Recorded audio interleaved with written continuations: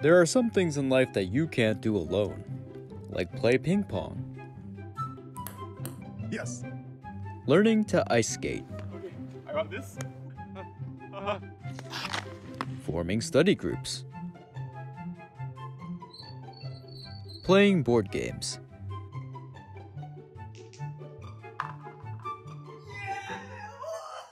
drinking boba together, having deep, meaningful conversations. But what do you think is the purpose of life? Virtual hangouts. Hello. Hello. Some things in life just don't work without the help of others. Your spiritual journey is one of them. When it comes to that, we're much better together. Today, we will start our new life group this semester that will last 13 weeks.